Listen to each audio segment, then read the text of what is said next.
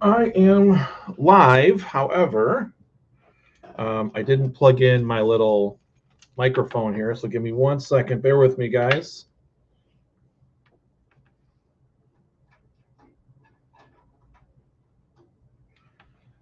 All right. Hopefully, you can hear me a lot better with this thing. Let's hope. So let me just kind of look here. Audio. And we'll go snowball. Okay. All right. So hopefully you guys can hear me okay. I hope. So I haven't done one of these in a while. One of these about me's. And sometimes I think it's really important to kind of know like where people come from, where their mentality is when they create something or what they do. Um, it is for me. I'm one of those guys that loves to watch like all those documentaries like about Disney, Warner Brothers, whatever. I like watching those kind of documentaries, or just in general documentaries. But in all honesty, with me, um, sometimes those are more, I don't know. They kind of just give you a little more. Okay, first of all, I'm going to get the elephant out of the room here. So everything behind me, try to ignore. We're kind of going over. We're switching seasons, like a lot of other people are. So we're getting ready for all of our Christmas decorations, and we're moving stuff, piling stuff on top of one another. So it looks a little messy back there. So I do apologize for the yuckiness, but pretty soon it's going to be all nice and purdied and all holidayed up. So yeah, try not to look at it too much. Anyway, but anyway, so I've always liked those bios, those documentaries about people. So, and that's why I kind of started this about me, because I've had a lot of things over the past few years. The past 5 years have been the hardest that I've ever had. Now, I've been actually doing comic books and working in the comic field for long time now. Professionally, probably about 15-ish years, 13 years, something like that. 2007 was my first convention I went to, but I was actually working a little bit before that. And even before that, I've worked for like 10 years just to try to get into the business, because I was teaching myself how to color, and I was teaching myself how to do all that stuff that I saw in the comic books. And I'm like, oh, wouldn't that be cool if they have schools? Well, they have schools now, but they didn't have schools back then. So that actually are about creating comics and kind of breaking it down of who does what and so on and so forth. But this about me is something that's kind of a little bit different. I was just talking to a friend of mine who I haven't talked to in a long time. And I recently just remembered, as he and I were talking, that I used to be a teacher. You guys know that? I don't think anybody out there really knew that, unless he's watching now. So I would always go out to Texas. There were 3 Texas shows that I always did this for years. And one particular fan in particular, his name is Don. He came up to me and says, "Hey, have you ever done any? Because you're very energetic, you're very positive. You show everybody kind of how you do things." He's like, "Have you ever thought about teaching?" And I'm like, "Well, no." He's like, "Well, why don't you come to one of my classes and just be like a guest speaker?" And hey, what's up, Terry?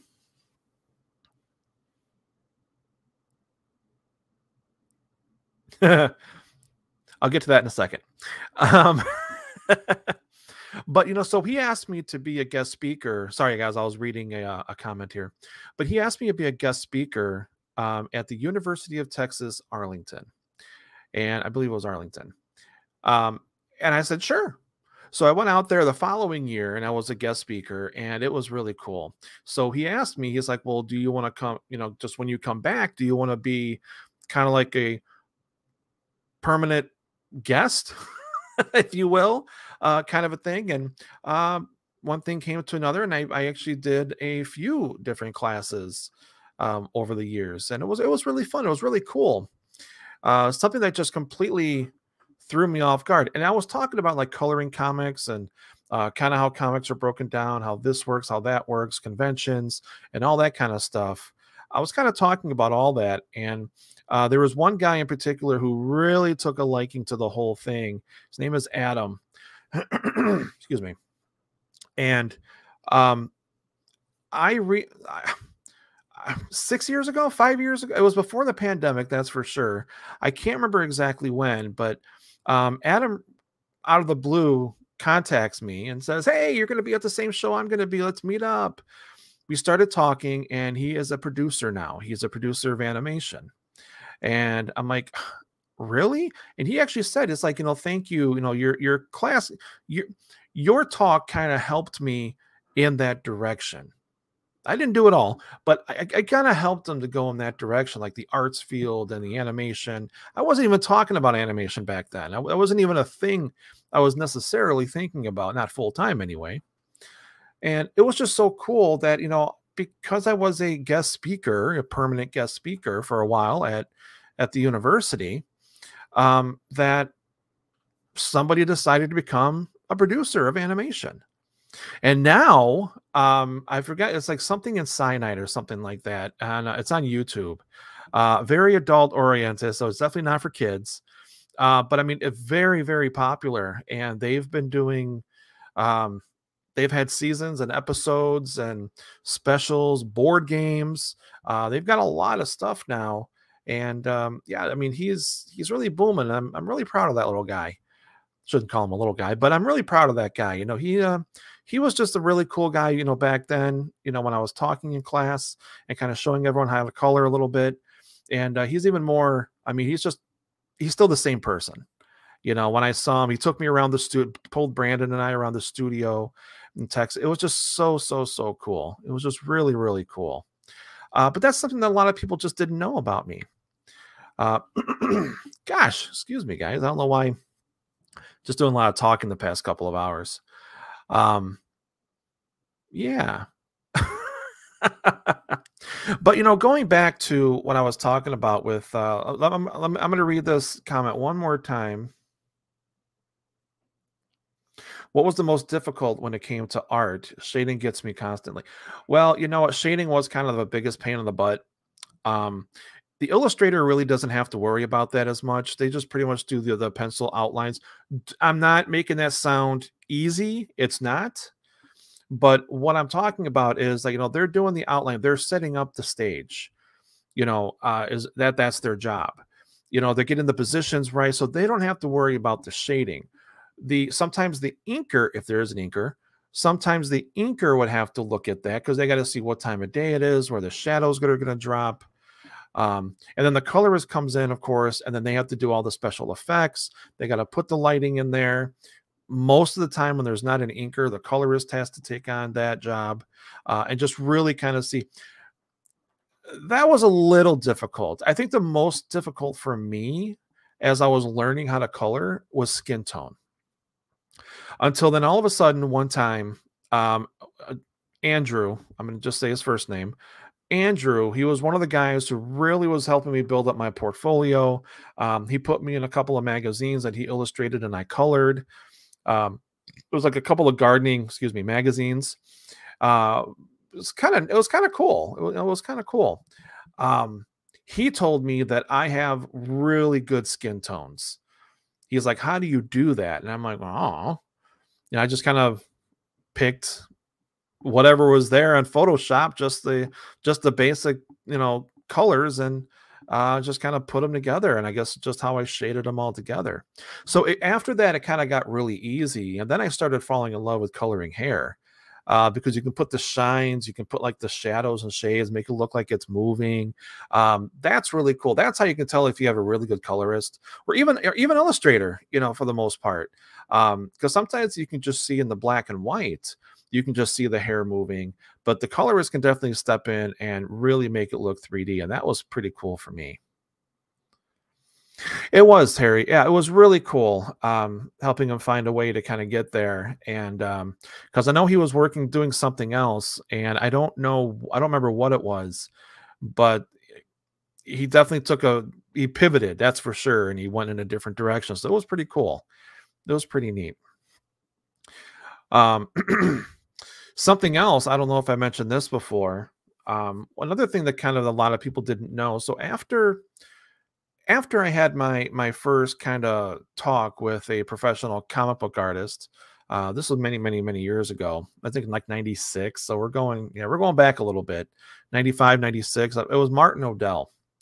And he told me he's the guy who created Green Lantern. And I didn't know who he was. He just pulled my book and said, "Hey, I'm going to do a sketch for you for free." Yeah, that's not going to happen nowadays. That's for sure. Uh, but some people do. But what was really kind of neat is when he told, for me, it was kind of hard to hear it at first, but then I kind of understood what he meant, a few years later. But he told me, he's like, anybody and everybody, and it wasn't just him, it was everybody. All the different artists from across the comic field that I talked to at Chicago Comic-Con, they all said the same thing. If you want to actually do and set up here at a show, you have to be a professional in the industry. That was just a standard. Well, not anymore, but that's what it was. And I was kind of heartbroken. I'm like, well, that's a lot of talent. I saw a lot of people. We all had our portfolios, drawing, sketch pads, whatever.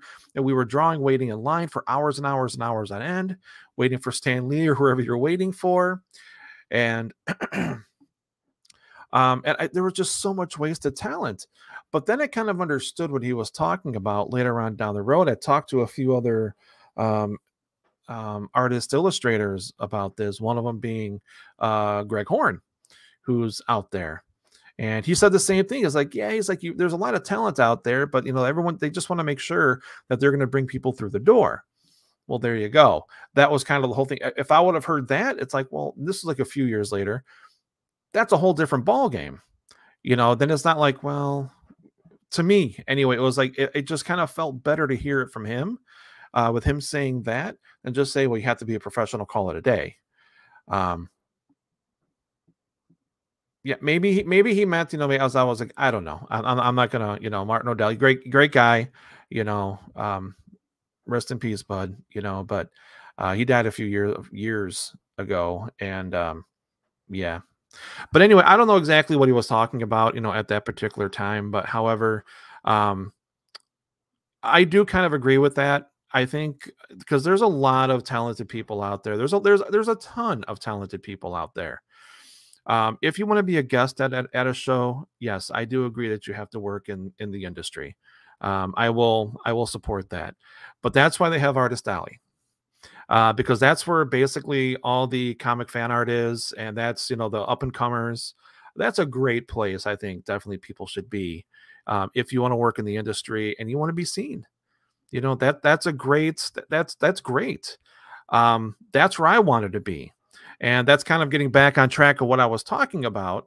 So I wanted to go in there, and I didn't exactly know how. But then luckily I got my first comic book done from a professional company. And we set up at a convention in 2007. It's called Foxwood Falcons. Was the first comic book I worked on.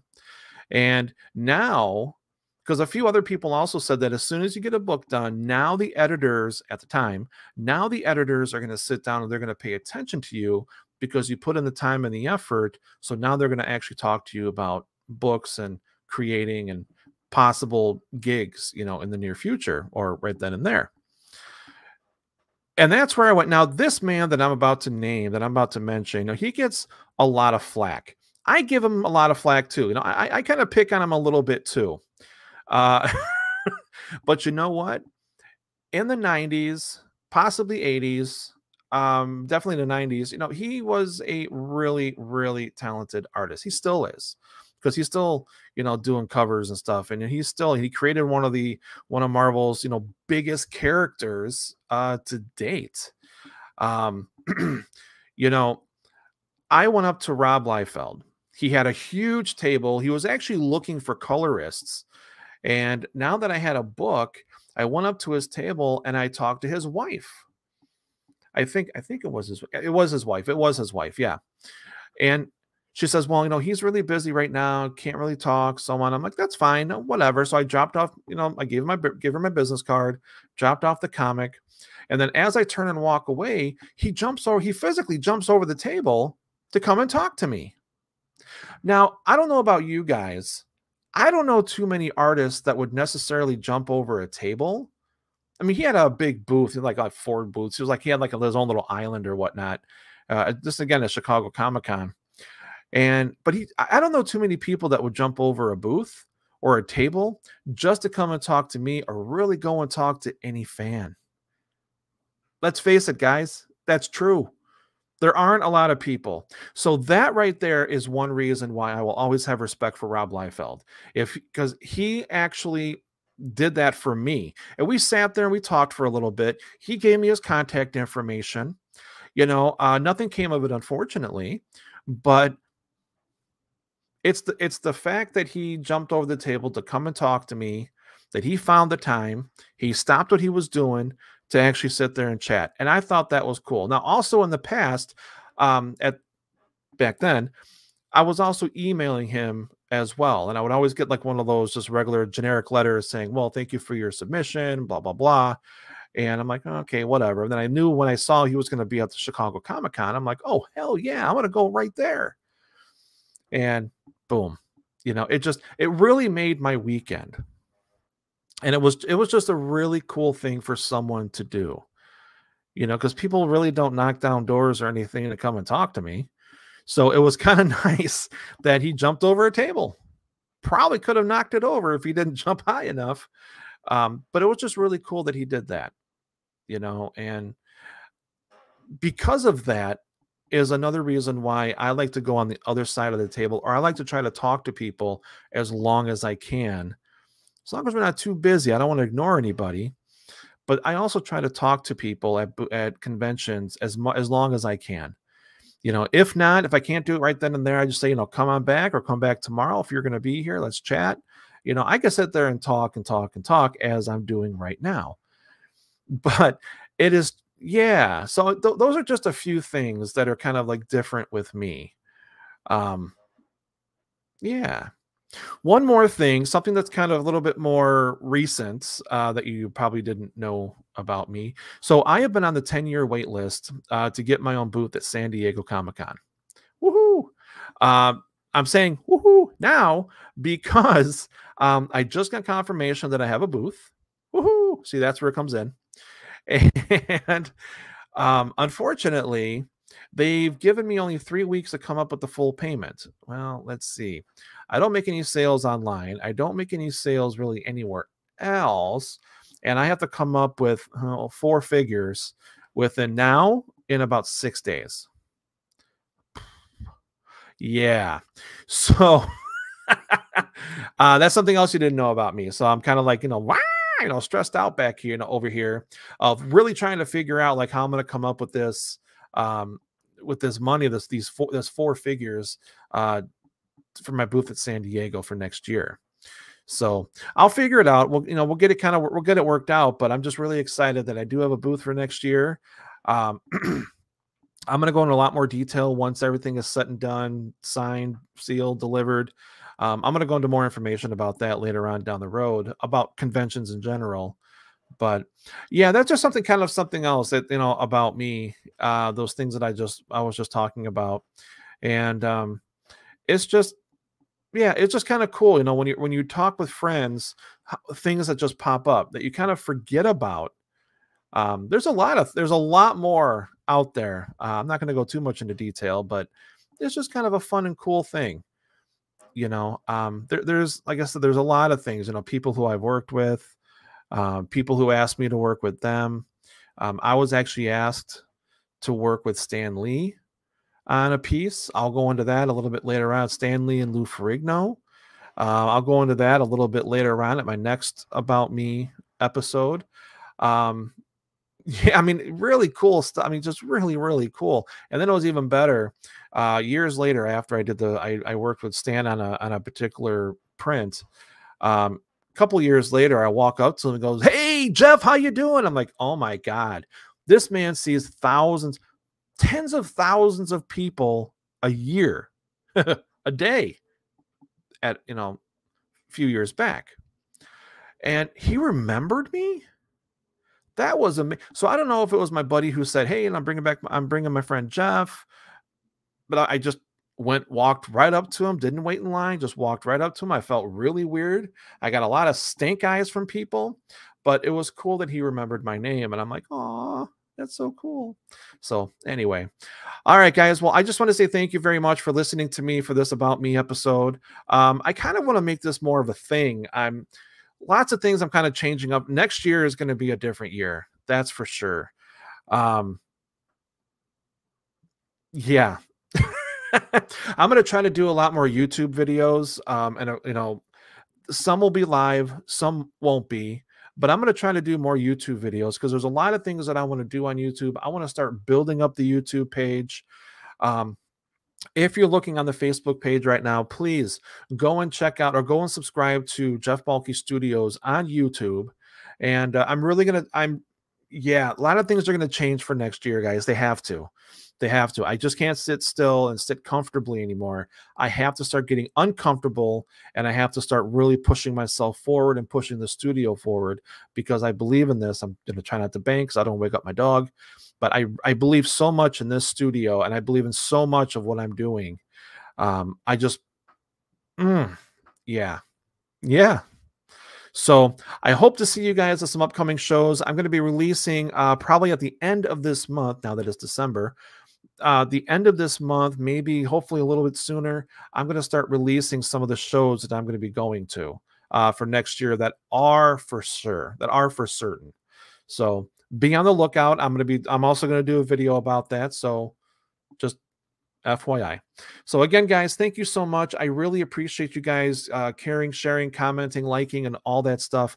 Please keep it up. It really does make a big difference. I'm not all about the popularity and stuff, but when people like and share and comment, you guys are paying attention. You guys are watching. You're taking time out and you're looking at the videos or pictures or whatever it is. So thank you guys very much from the bottom of my heart for really, really just paying attention to me in the studio. It really helps. It really makes me feel good. So, and we can all use a little bit of a little pat on the back, a little kind of a feel good fuzzy. We can all kind of use that, nowadays. So thank you again. This is the last time I'm going to say it. And I hope to see you guys at the next episode, which I'll give you guys a little bit of time in between. I'll let you guys know when the next About Me episode is.